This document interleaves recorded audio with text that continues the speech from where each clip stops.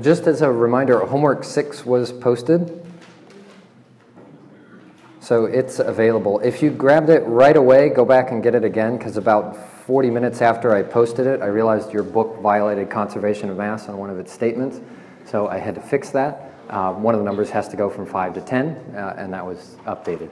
So if you grabbed it like within 20 minutes of you getting that email about it being posted, go grab it again, because one of the problems now has a clarification on it. The deadline for that was said somewhere in that email, but I only moved it back about a day because I also cut 2 of the problems off of it. So there's less there to do, so I think it'll still be okay. And those of you with your extension still get your extension for that to move it back by 1 day. So homework 6 is available. Also the projects, I also sent out an email on those. You're good to go. We don't have anything else to go over for the projects. Except the very last problem. One part of that problem requires what's called a Levenspiel plot that we haven't gone over yet. We will get to that. It's a really easy plot to make. You've got more than enough to keep you busy if you want to start on it now. You don't have to wait for the Levenspiel stuff. And if you're so interested, you can just look it up. It takes like 2 minutes to learn what a Levenspiel plot is. So yeah, you've got plenty to go for your project. I also talked with Dr. Safari. He already let one person come over here to work on one of our projects with some of our students. So since we let one person do it, we kind of have to let everybody do it. So we are rescinding our previous restriction about not working across sections. So you can work across sections if you want to. Just pick one of the section's problem statements because they are subtly different. I don't care which one you pick. Actually, I do care. Go pick Dr. Safari's, because then I have less to grade when I'm done. So the first, like, maybe 20 minutes of this lecture is just going to be math. So let's review a little bit of math. Maybe it's not math. I don't know what you would call it. I'm going to call it math, because it doesn't have anything to do with reaction engineering in particular, or even chemical engineering. It's a useful tool to have. It's kind of like differential equations. But the general topic is, how do we solve a nonlinear equation? We're not going to worry at the moment about solving multiple nonlinear equations. That is a problem when you do have multiple reactions. Sometimes you have to solve multiple nonlinear equations. We're just going to worry about solving one of them. There's several different ways to solve a nonlinear equation, but the first thing you have to start with is a nonlinear equation. Sometimes they will come to you in different forms. The most general form is the old chocolate and vanilla of math, g of x and f of x. Or I think the computer scientist people call them Alice and Bob, but math people call them f and g. Right, just 2 general functions of x, whatever they happen to be, and they're set equal to each other. And so a problem statement for something like this would be solve for x. Whatever x happens to be. The interesting thing about nonlinear equations that usually shows up here and doesn't show up in a linear equation is that there could be multiples. So you could have more than one solution here. The classic example of that is like your quadratic equation, where you've got 2 solutions and you do the little plus minus square root for something minus something else. Most of the time the equations that we're going to solve will not be quadratic equations or second order polynomials, and therefore you cannot use the quadratic equation. They're going to be more general than that, and so we need a more general approach to solving these. More importantly than that, to just solve it and get a value of x, how do we figure out whether or not we've got just a single solution or multiple solutions? That's a little trickier. Tea time. So what are some of the approaches? Let's see. Approach 1.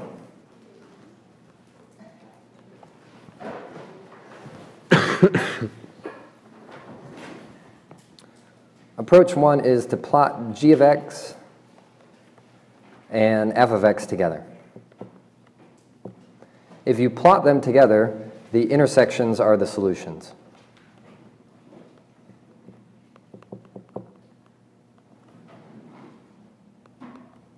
If you have more than one intersection, then you have more than one solution. So for example, if you have a plot like this, and you put x down here, put both g of x and f of x on the same y-axis, and wherever these two interact, or intersect, I should say, let's make this one a different color. We'll make that one f of x.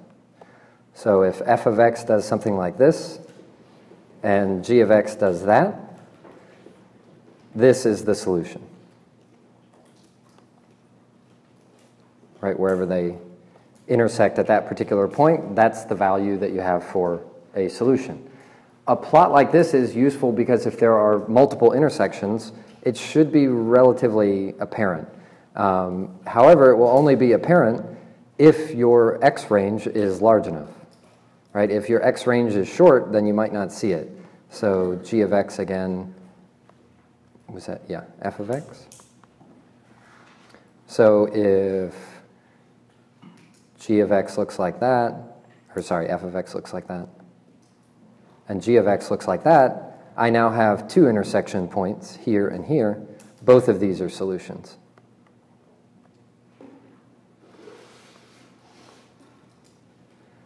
We've kind of seen that before. If you use a quadratic equation, right, we always get two solutions out of the quadratic equation. Sometimes you dump one of those solutions because it has whatever we refer to as non-physical meaning. So maybe you get a temperature that's imaginary or a temperature that's negative or something like that. And we can just discard that solution because it has no physical meaning. I don't know what a non-physical temperature refers to. It might refer to something. But at any rate, you just have to use your own best judgment to decide which of those are the actual solutions. Sometimes it won't be so obvious. So for example, you could get two temperatures that are both perfectly reasonable. Maybe they're 350 and 400 K, something like that. And you'd have to evaluate other parameters inside your solution to decide whether they're reasonable or not. For example, one of those temperatures could give a conversion of more than 100% or less than 0%, something like that. And you would check that temperature too because it doesn't correspond to anything physical. But the search in general for these intersections can be facilitated by a plot like this. The only requirement if you're going to use a plot like this is make this range big enough. So this range should be big enough. And I got to put that in quotes because there's no way to know ahead of time what big enough really means. You just try it for a couple of ranges and see if anything interesting is happening anywhere else.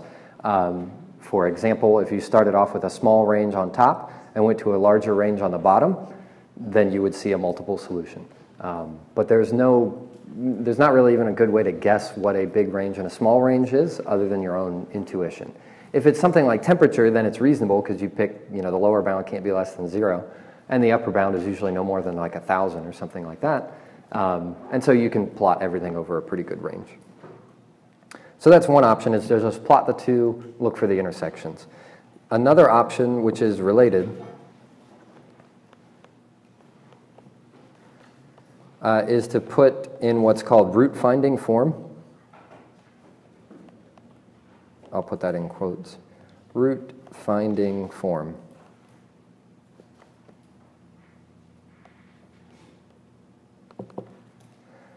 The root finding form of any nonlinear equation that we had, like we saw a minute ago, is to just put everything on one side. So for example, f of x minus g of x would be our example. If we had to take that f of x is equal to g of x and rearrange it.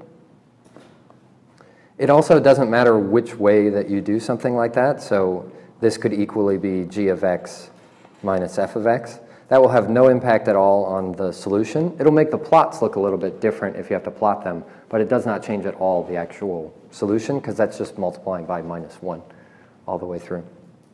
If you put it in root finding form like this is actually the, excuse me, the equation that all of your solvers will use. So if you're using your calculator to solve one of these equations, it's actually using an algorithm designed to do this. MATLAB does this. Excel does this. Almost anything that's trying to solve a nonlinear equation puts it in this form even if you don't see it put in that form. The reason is the algorithms are pretty well simplified if you're just trying to find a root around 0 instead of a root around a number. A root, by the way, is the solution. I'll just add that here. When we say the word root, that's a math term. that means the solution. So if you have it in root finding form, you can again plot this as a function of x. But what you're plotting is not f of x and g of x, but it's f of x minus g of x. So you can either plot f of x minus g of x, or if you had rearranged it the other way around, then g of x minus f of x. Right? You plot either one of those quantities, and they might do something like that. And so now you're not looking for the intersection between necessarily two curves. You're looking for points on that curve that are equal to 0. Points on that curve that are equal to 0 satisfy that either one of those equations up at the top. So there's often another curve that's added to these plots, even if it's not explicitly required, which is the line at 0.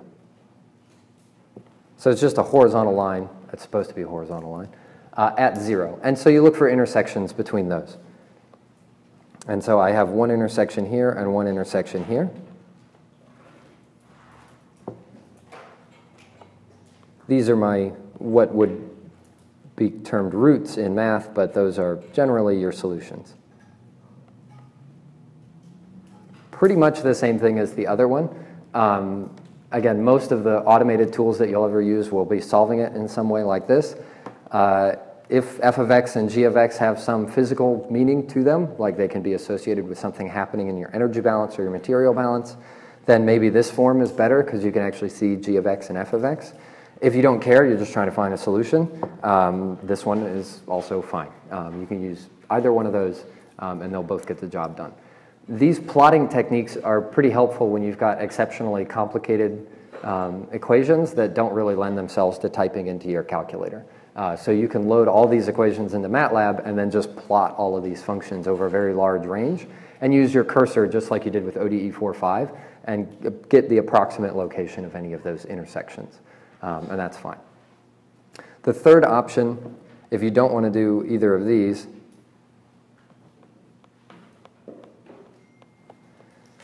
is to use a tool.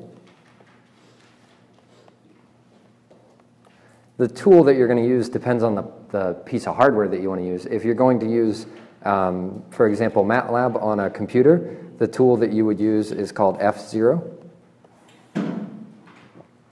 which we already talked about, at least very briefly in terms of the project. It can be useful for the project. It can also be useful for these CSTR problems. The syntax for F0 is something like at x f of x. So that looks similar to that handle kind of notation that we had used for ODE 4.5, except it was at v comma y and then ODE function of vy. Here it's just at x f of x. You need one other piece, which is a guess. The guess that you provide here is a guess for the root location. And again, the root is just another word for the solution.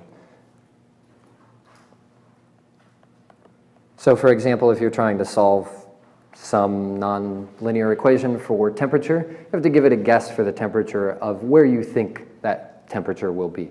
It can generally be a pretty sloppy guess. You don't have to get it particularly close. If you're generally within about 100 degrees, it'll find it without too much of a problem. If you want to use TI-89 has a function called solve.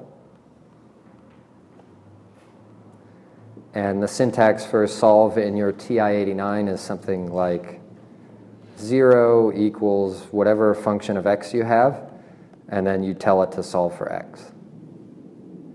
The solve function in a TI-89, I don't think TI-83s have these. So this is a TI-89. I think anything above an 83 has a solve function. Does anybody have anything above an 83 that has solve? What kind do you have? TI-Inspire, and it's got a solve function in it? Okay, its syntax is almost guaranteed to be the same. It's the same? Okay, perfect. So for example, a TI-89 has that. If you want to find out if yours has it, just Google around a little bit. If your calculator does not have it, try to find like a used one. Maybe don't buy a new one, because I think for some reason they're still like $200. But that's a useful function to have. The other syntax that you could have, if you want to use a spreadsheet program on something like Google Sheets or Excel, is a function called goalSeek.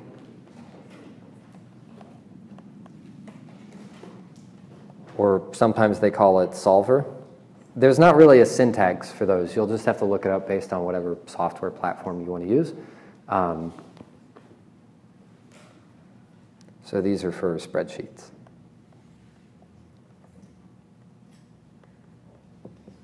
I mean, there is a syntax for them, but there's no syntax that I can provide on here because it's more of a graphical user interface. You select what you want to change until something else is equal to some other value. I guess I need to label the top one up here as well. This is MATLAB. It's useful, I think, if you know the MATLAB one, because most of the other stuff is put in MATLAB anyway, so it's very easy to quickly generate plots and look for intersections and all that, and then call something like F0 to try to solve it within MATLAB. But all of these tools are more or less dependent on the nonlinear equation having at least one solution. How do you know if it has one? So for example, let's say you're getting an error in TI-89 for solve and it says there are no solutions. How do you know if you messed up the equation or if it really doesn't have any solutions? Usually that comes from either something like step 2 where you actually, or option 2 where you plot it like this, or option 1 where you plot it like that. These are the go-to places to begin when you're starting these types of problems, when you're looking for the solutions, is to just plot them and find out where those solutions lie, and if they're present or not. I can't think of any other useful ways that come up particularly often if I'm trying to solve a nonlinear equation. These are pretty much the only ones that I've ever seen used. If you've got something else, probably works. I just don't know of any other ones. None of these, by the way, I would never ask on an exam anything that requires use of one of these in order to solve something. So I might have you set up an equation and not solve it. Or if I need you to be able to solve it, it will be, at most a quadratic polynomial that you can put then into the quadratic equation, which also, I don't remember the quadratic equation, so I don't expect you to remember the quadratic equation. So I would give you that if you needed the quadratic equation. Any questions on any of these approaches? Because we're going to look at basically examples for the rest of the class today, tomorrow, and the following day. Friday, I'll try to put together an in-class activity so you don't have to just watch me doing this. We can kind of work together on those stuff, try and get... I think we've had 2 bonuses for exam 1, but only 1 for exam 2. So I'll try to make that one work for bonus for exam 2 on Friday. But any questions on these approaches before we take a look at what they mean for a CSTR instead of something else? That's my excuse for tea time. Nada? Okay, cool. I assume you know how to do it then. Let's look at an example for a CSTR. We will learn why these things are interesting. We gave the full energy balance Monday for the CSTR. I think we hadn't mentioned, did we get all the way through the energy balance? Somewhere in your notes from Monday, do we have the, I would have like boxed it or something like that. And then I think we had looked at the adiabatic version, right? Okay, we did make it that far. Good, I'm not losing my mind. So I'll just take a brief moment too to indicate one of the terms that's on there. So how do you jacket a CSTR? First of all, don't put your piping through your jacket, because that can be difficult. So you could, for example, feed your reactants in this way, and you could take your reactants out by putting a little pipe down into here. Oh, an aside. I just learned about a really neat level measurement tool. There's a level measurement tool. Don't add this to your drawing. I'm going to use this drawing because we just drew it.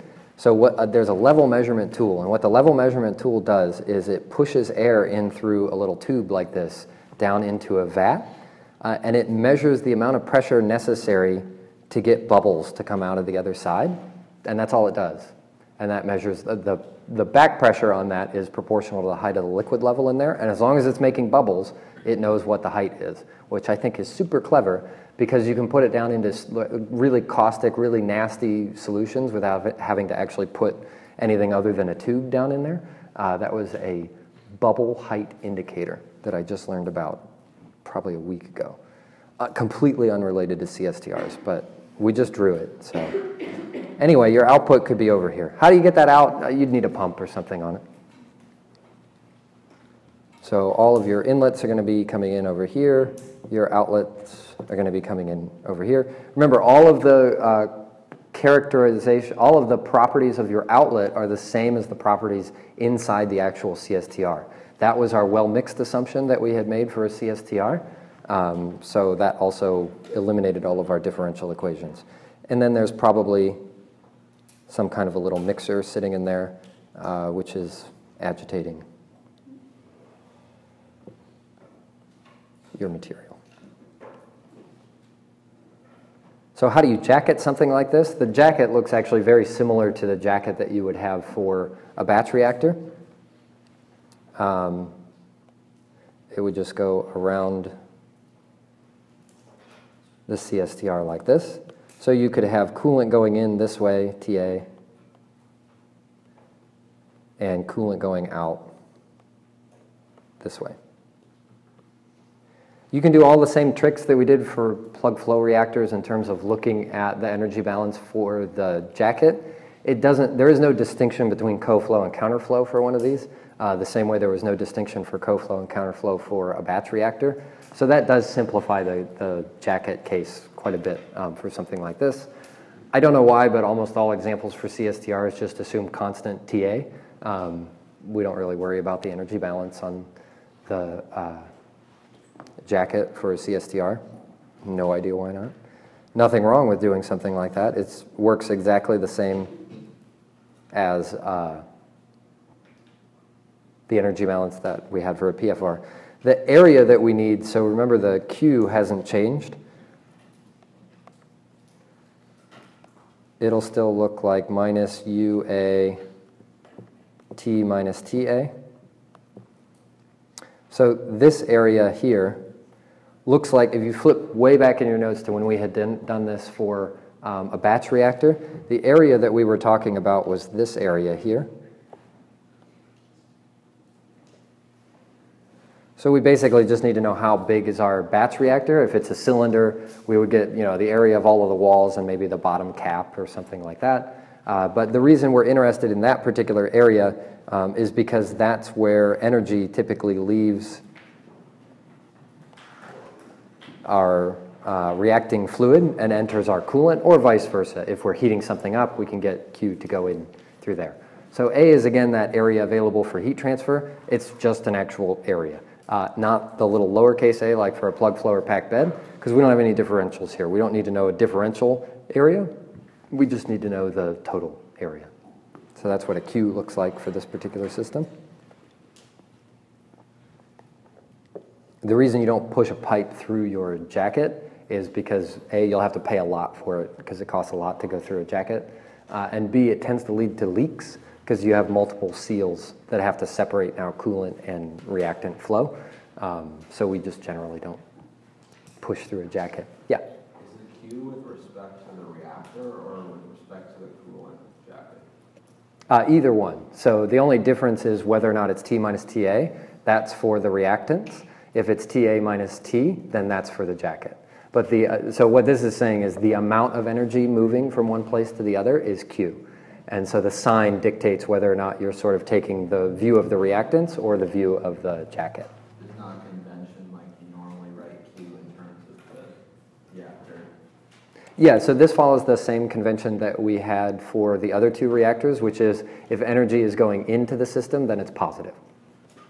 Yeah, that was derived with that convention involved, which is actually a really good point. Don't forget, conventions change from field to field. I've never seen a different convention for reaction engineering, but if you go to mechanical engineering or something like that, they may have the opposite convention, and you would just have to check what it is. Yeah? Is the A like a subscript for U, like, or is it area? It's an actual area. So this one would have, for example, units of meters squared. And U is separate. So U is still our heat transfer coefficient, and this will have units of something like watt per meter squared per Kelvin. So they're isolated. The little a is also separate too. That is not a subscript. Yeah? What's the difference between Q and Q dot? Oh, I'm sorry. They should all be Q dot. What's the difference between Q and Q dot? Just one is in terms of time and one is not.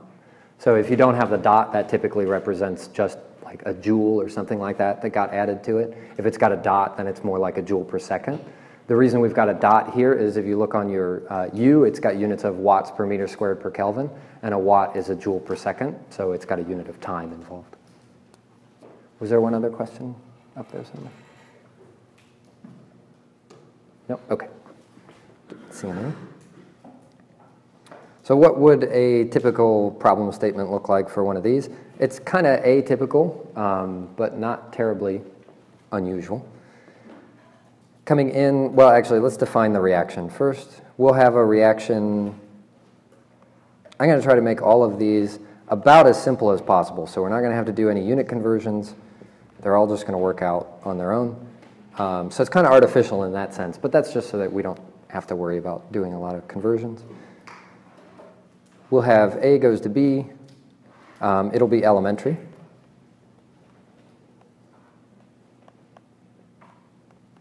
That's right. That's convenient, right? An elementary first-order reaction that's irreversible. That's about as easy as we can get. The delta H for this, we'll have it be exothermic. So I'm just going to pick a number like 100 kilojoules per mole. Just to make our lives, actually we don't have to, we could allow that to vary, but we're not going to, because we're going to let Cp of A be the same as Cp of B, and we're going to set both of those equal to 30. Those will be joules per mole Kelvin.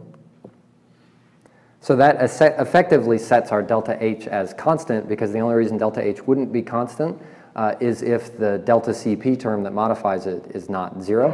Here we've got a one-to-one stoichiometry and an equal heat capacity for both of them, so that term delta Cp will be equal to 0. Since that's equal to 0, that also means that this delta H is constant.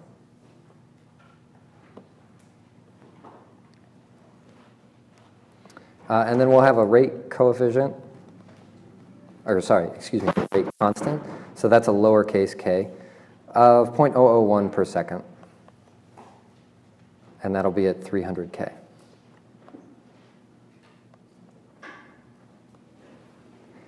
Since we often need to modify K for different temperatures, we'll also give an activation energy of 50 kilojoules per mole. Pretty standard stuff. The specifications for CSTR don't really look that much different from the specifications for a plug flow reactor or a packed bed or a batch or anything like that. So about the only other thing that we need to do is specify what's coming in. This is all reaction data that's true regardless of what the reactor is. The stuff coming in, we're only going to be worried about A and B. There will be no inert. So the initial amount of A coming in will be 1 mole per second. B will be 0. That's always nice.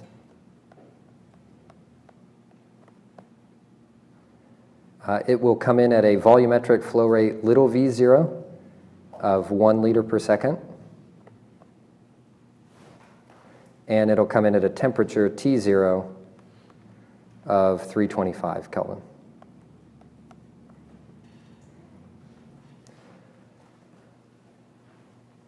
So again, that's kind of nice. We've only got one thing coming in. We got a bunch of ones everywhere, so that's nice. I'm going to erase this Q because we need a little bit more room over here. The coolant temperature that we have, TA, We'll assume that that is constant so that we don't really have to worry about it anymore. The TA that we have, where did I put the TA? Oh, 325.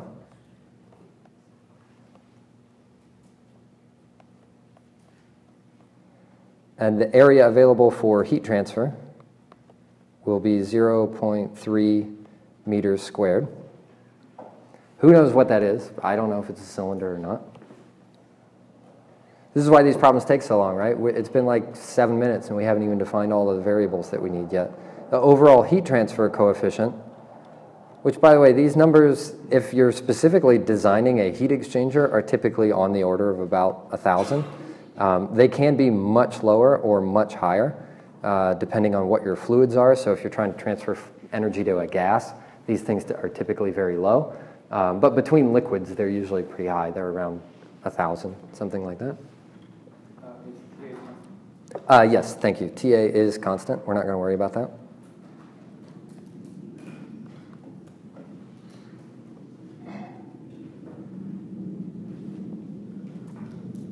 Very last thing we need to know is how big is the reactor.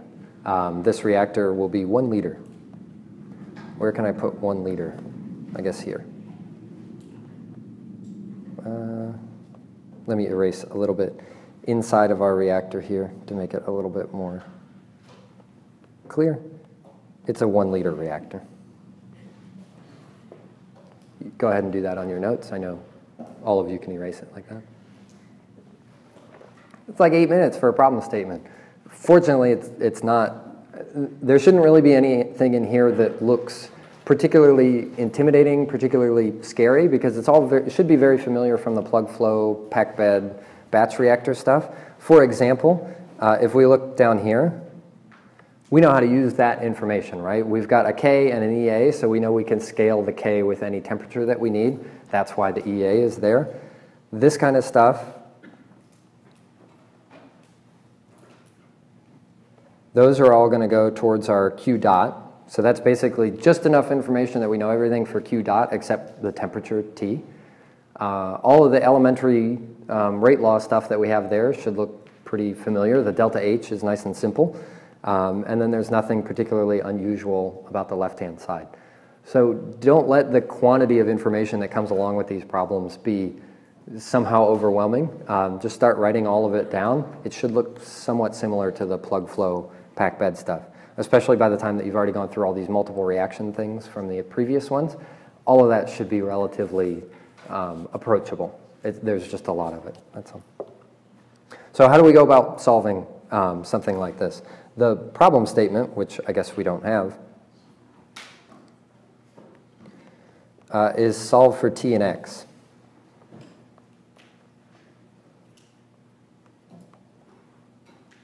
Right, that is our goal for this problem, is figure out what's the temperature of the reactor and what's the conversion inside the reactor.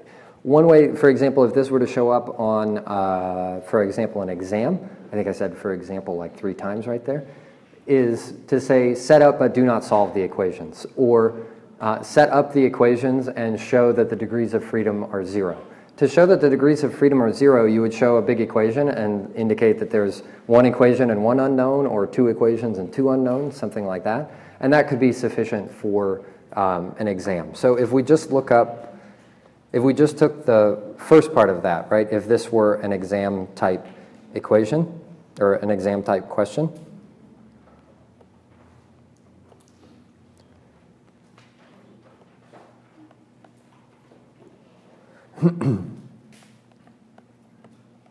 it could be something like, show that the energy balance and the material balance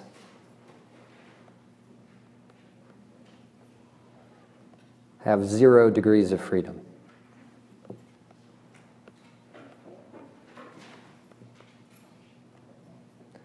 Uh-oh. iPad's starting to slow down. I hope it doesn't crash. What does a 0 degrees of freedom mean? In the context that we're doing this, or that we're solving this, it's simply that the number of equations is equal to the number of unknowns, which is actually the same context that you would have used in like 100 when you learned about degrees of freedom analyses for unit operations. Same idea here, it's just we've only got two equations. We've got a material balance and we've got an energy balance. One way to do this is to just show that all of those equations have only that number of unknowns. Or you find all of them and find out there's only one unknown. All of those are good enough ways that you can show that given a calculator or enough time, I could solve this equation. So for example, the material balance that we've got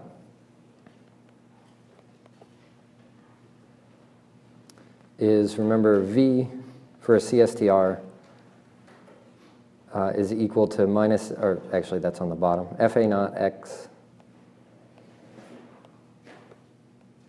over minus RA. So some of the problems here are okay. We know FA naught, we know V.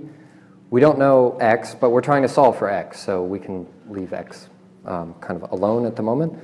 If we were to start working on this, we would need to come up with something for RA. RA isn't too bad because it's an elementary rate law. So we would have RA is K CA naught times 1 minus X. That's X sub A. I'm just leaving off the sub A because there's only one of them. It's conversion of A. That's fine. So we're getting closer, right? We've got a K and a CA naught. We can leave the X in there because that's one of the values we want to solve for. So the material balance is now essentially a function of X. If we rearrange that, we end up with X is 1 plus little v0 over volume times K to the minus 1. So I used that FA naught, or sorry, CA naught is equal to FA naught over V naught to simplify that a little bit.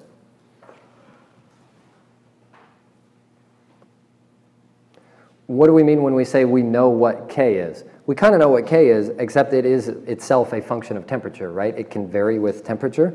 So we should probably elaborate what we mean by we know what K is.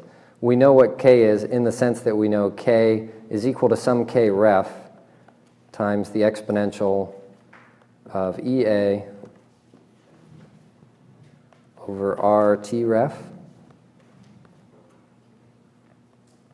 times 1 minus T ref over T.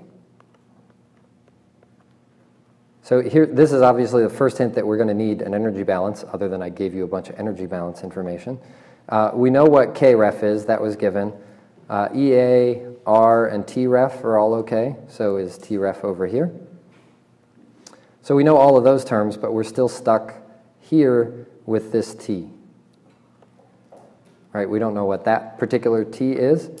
So we've kind of got two unknowns, right? We've got an equation here which is a function for X. X is unknown. But that by itself is actually a function of temperature because the K here has a temperature in it, if you look down in the other K over here. So this X that we've got is really some function of temperature.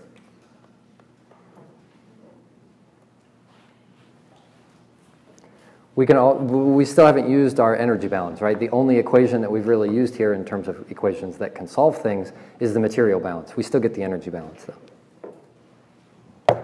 So we have to write the energy balance.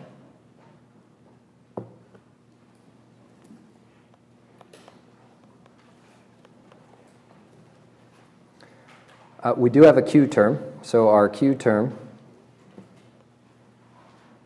do I have enough room there? Yeah, that ought to be enough. Our Q term will look like minus UAT minus TA.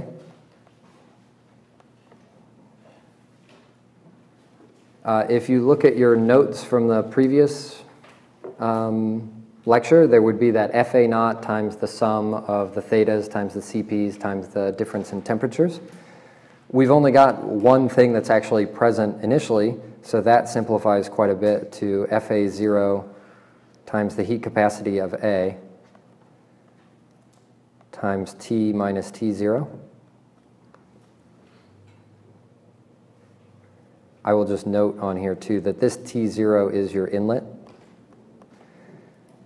We use T0 in another way for a plug flow or a packed bed, right? T0 for a plug flow or a packed bed is still your inlet, But it also, for a batch reactor, I guess is the weird one, it's your initial temperature. Here it refers to your inlet temperature.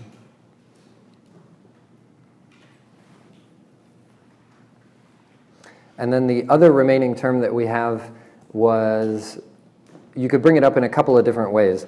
One of the ways that we saw was FA naught X times delta H.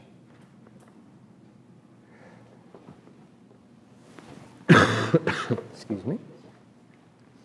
You could do that either way, right? I think the other way was RA times V is equal to FA naught X. There's a minus sign inside there somewhere. Either one of those would be fine. I'm going to go with the FA naught X because we've already got an expression for X. So if I look through these terms and try to figure out what do I know and what do I don't know, I know the U, I know the A because those were given to me. The TA is known. T is one of the variables I'm trying to solve for, and then the vast majority of the rest of this is also known. So FA naught was given, CPA was given, T naught was given. T is one of our variables, so we're not worried about that. FA naught's given. X is another one of our variables, so we're not worried about that. And delta H was given. So this could be one way that you could demonstrate to me, for example, on an exam, that there is enough information here and you know which equations you need in order to solve for this. So we have two equations.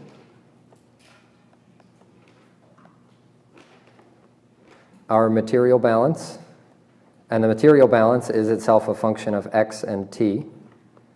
And we have our energy balance, which is also a function of X and T. And we have exactly two unknowns.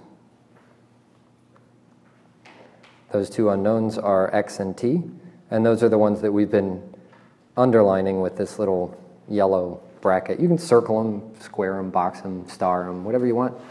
But at any rate, we've kind of demonstrated here that everything is known in these two equations except X and T.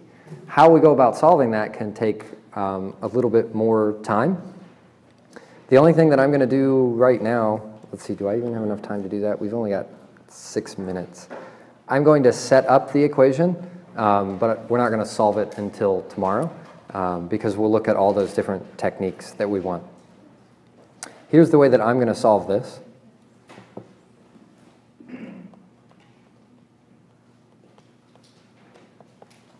I'm going to substitute our expression from X inside our energy balance up there. So we'll end up with 0 is equal to minus UA, T minus TA, minus FA naught, oops, that's not a C, that's a C, heat capacity of A, T minus TA,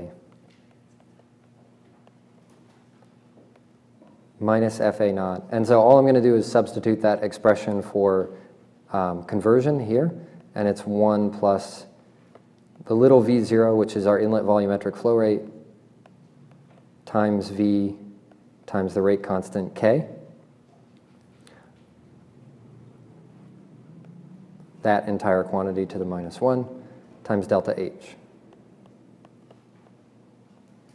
And then we're, of course, going to need that equation for K as a function of temperature, but we're going to solve this particular equation. The way that I'm going to do that, that I think we'll just probably finish lecture about now, we're going to plot this function. So we're going to define this as f of t,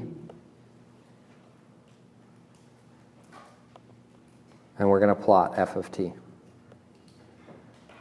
So wherever that f of t happens to intersect the 0 line, if this is 0, it'll look just like that solution that we had at the beginning of the lecture when we were talking about just general math approaches. Wherever that intersection is, that's going to be our solution. And we'll have to take a look and see what the physical meaning is of each of those solutions. They're going to end up being a little bit weird, which is what we will spend almost all of tomorrow talking about. What is the weirdness of these? The weirdness is that we will find